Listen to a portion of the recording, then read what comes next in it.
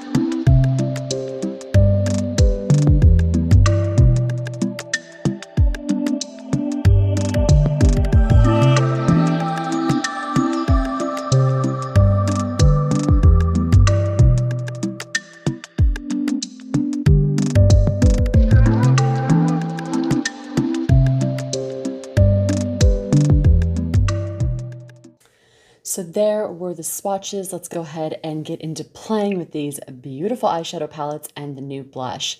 Let's go ahead and start off with the two shadows. And I want to mention that what I have been reading, not just on blogs as well as vlogs, is that everyone is saying that the colors that you see online are not really the colors that you get in hand.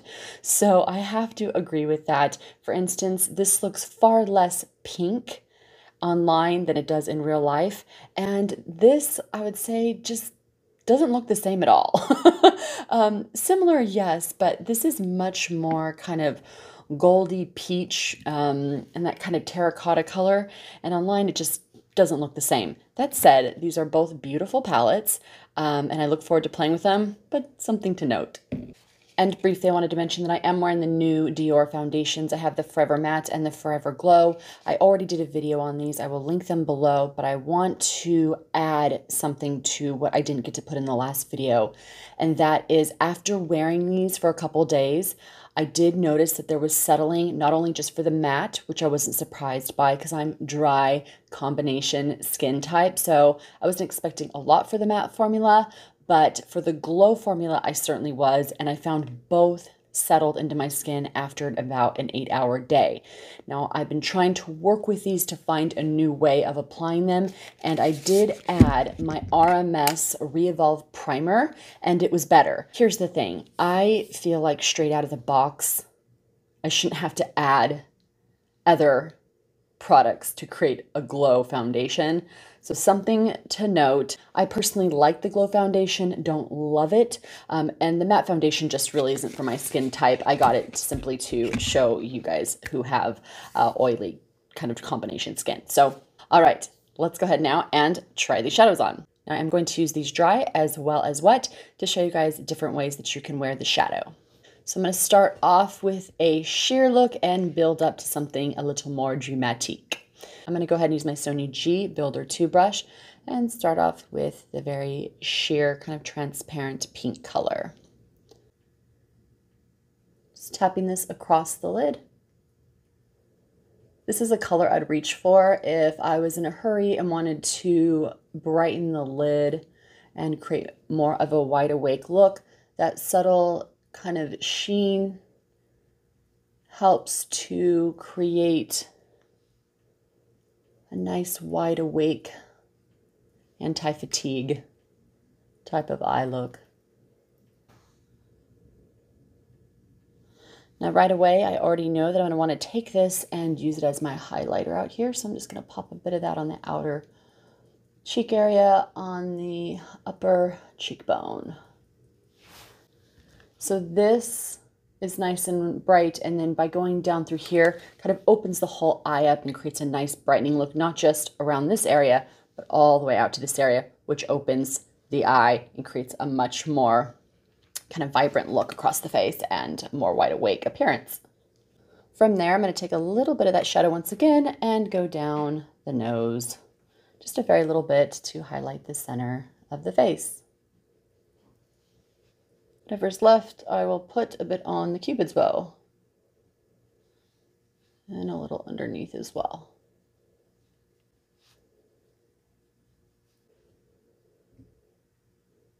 So you could stop here, put a blush on, a gloss, and you're good to go. But of course, let's keep going. Next, I'm going to come down here to this kind of soft taupey color.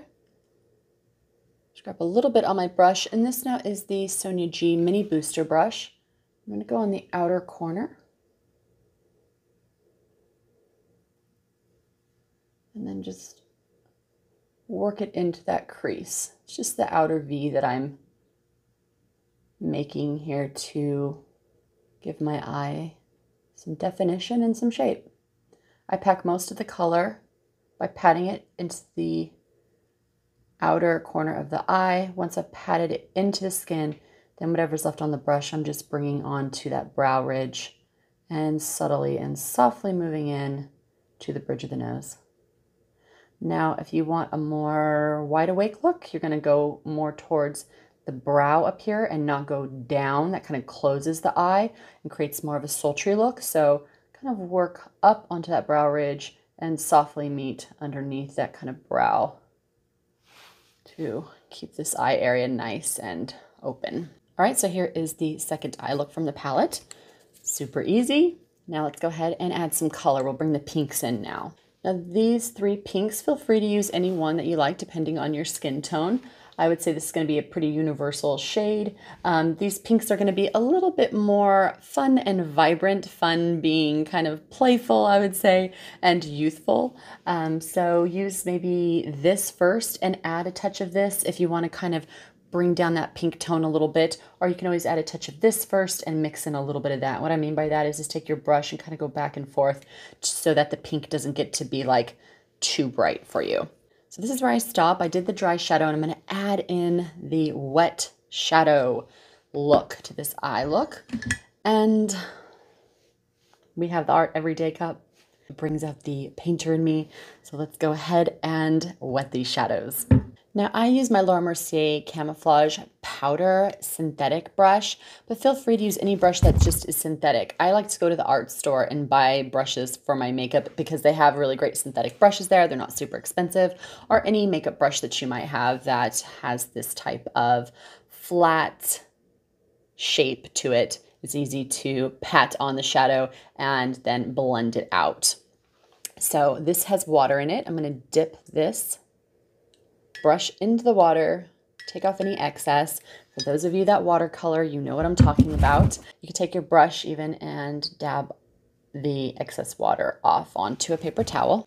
Now for those of you that are concerned about ruining your palette, you can always go in and scrape a little bit of the shadow off onto the back of your hand with a Q-tip, and then just work from the back of your hand by blending the water and the shadow together. I personally don't care, so I'm going to go straight into this palette here, and I'm going to grab this nice kind of peach pink color on the corner. Work the eyeshadow into the brush. From there, I'm going to place most of the wet shadow look on the lower part of the lid in the center. Now I want a little more oomph in the inner eye corner, so I'm taking my Kevyn Aucoin brush. This is in the small eyeshadow brush, but any brush that has a small rounded dome will work.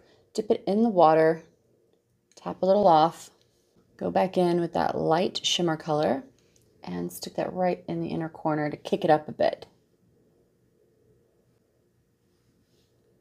Want to create a high beam type of effect for your highlighter that we used with the shadow. You take your finger, dip it in the water, grab a bit of that same light color, and just tap it on. You never want to do this because it'll move the makeup around. By tapping it onto the skin, basically pushing the pigments with the heat and oil and the foundation all together into one. It's more subtle this way, and it doesn't kind of emphasize texture because you're laying it into the skin instead of kind of moving it around. See how that extra layer there with wetting it kicked it up, made it a little bit more pigmented and bright. All right, so here's just a really pretty soft, subtle spring eye look. Now, I'm not a big fan of baby soft pinks around the eye. To me, it can look just a bit too much.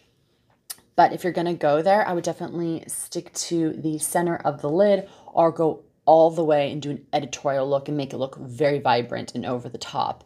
Personally, I find that's kind of the best way to wear pinks, but you do you. Now, if you want to take it a step further and go underneath the lash line for a little more definition, you're going to go ahead and grab the synthetic brush again, dip it in the water, and I'm going to grab this really pretty mauve taupe once again.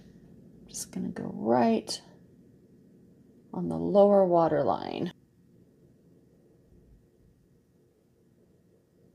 And then we haven't used these, so this is an opportunity to show you guys how you can kind of ground these pinks a bit. Since we have this one down first, I could go in now and grab this bright pink and go right on top subtly just to give a nice brightening effect to that kind of taupey mauve color.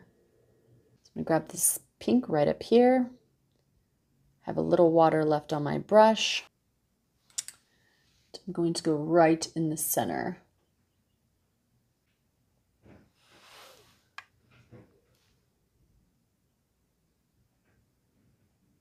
So I'm going to stop here and I'm going to add the pink new blush so that you could see what it looks like together, and I'll even put a light pink balm on so that you could see the whole color story. Here is the 352 new Dior blush. It's so pretty. This is a beautiful soft pink color.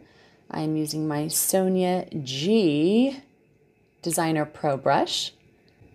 I'm going to tap it right underneath that highlighter and work back. All right, pink dreams, nice and spring. Whatever's left on the brush, I'm going down the center of the nose just to bring a little color to the middle of the face here. You can always go in with a tiny, tiny bit of blush and just bring it on top of the shadow look to kind of bring everything together. I always grab a little bit of whatever's on my cheek and bring it into my kind of eye area, and same with my lips. Sometimes I'll take my lipstick and add a little of the cheek to unify this part of my face as well. All right, let's go ahead and put a lip on. And I'm going to use the new Houndstooth limited edition lipstick. This is in the color CHERI. I had to get it, of course, for obvious reasons.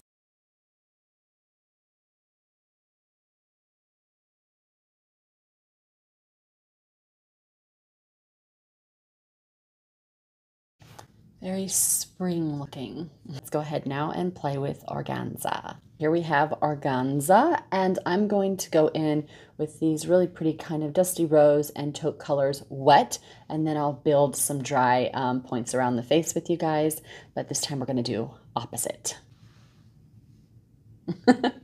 So I have my synthetic brush, dip it in the water, tap it off. Now, obviously, feel free to do everything I'm doing right now with just dry application. Really pretty kind of gold bronze color. subtle, not super intense, which is nice. I could see me wearing just this color by itself, wet or dry. Every day is just my go-to color to give me some subtle definition, warm up the lid a bit, and because it's got a bit of kind of a slight gold finish in there, it will help to brighten the lid and the eye area. Look at that. Ooh, that is pretty. I'm gonna wet my brush once again, tap off any excess water. Take my paper towel, tap off any excess water once again. And then I'm gonna go in now with this really pretty kind of rose color, like a warm rose. Using the same brush, I'm going to tap this right across the lower lid. Building up color here, creating more of a dimensional color story by not just using one note. We're layering colors to create a symphony of color across the lid. All right, from there, I'm going to dip my brush in again, tap it off. As you can see, I'm not really wiping my brush clean every time. You can, but because I'm depositing most of the color onto the lid, and I'm not trying to color block, I'm just kind of letting all the colors meld together. It's not necessary, but up to you. All right, next I'm going to grab this beautiful gold color. Here we have the gold, and I'm just going to tap it right in the middle to create a flick of light in the center of the lid. That way when I move my head around or blink, you'll catch this nice little pop of color.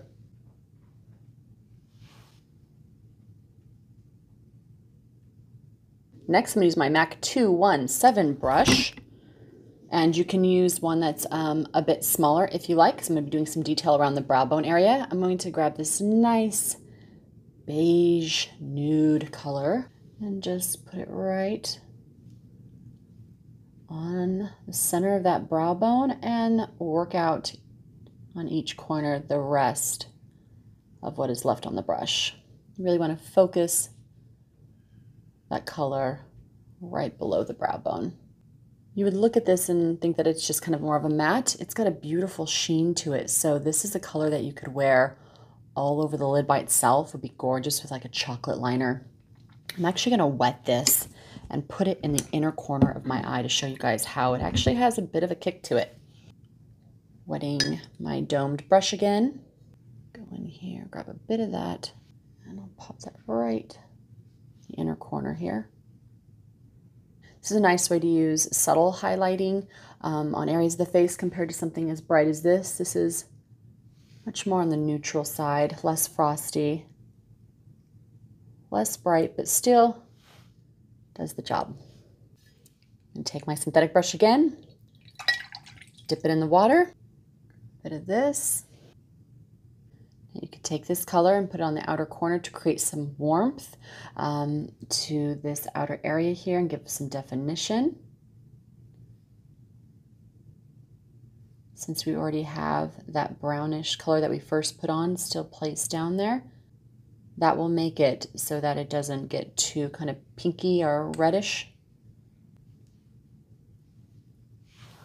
And if you want, feel free to skip this type of color story because it's getting a little bit more reddish rather than that kind of warm bronze.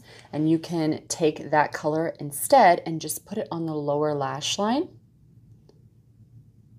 For those of you with hazel eyes, green eyes, or brown eyes, this looks really pretty because it brings out your eye color.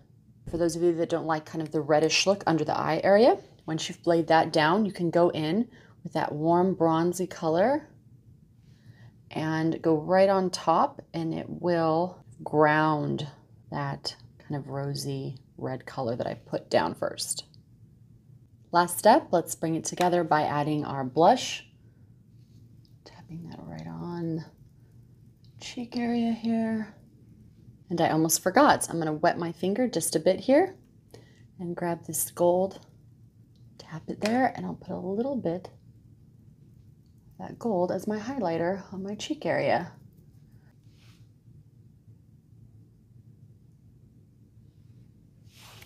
All right, let's go ahead and take a look at both sides.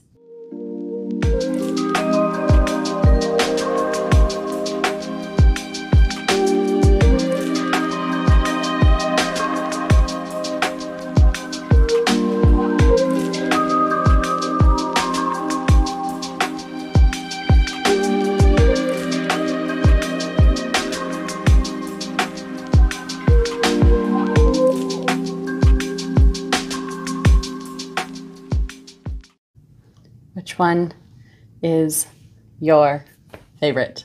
Let me know in the comments down below.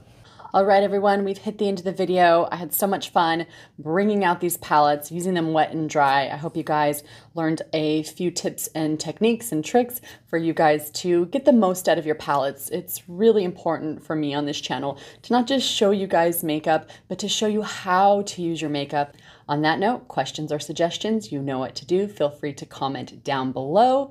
And if you like what you're seeing here on CHERI Voyage, the best way to support my channel is to go ahead and use those affiliate links down below. Don't forget to subscribe, leave me a comment, and hit that like button. As always, thank you so much for watching, and continue to take care of yourselves, continue to take care of each other, and I will see you in the next video.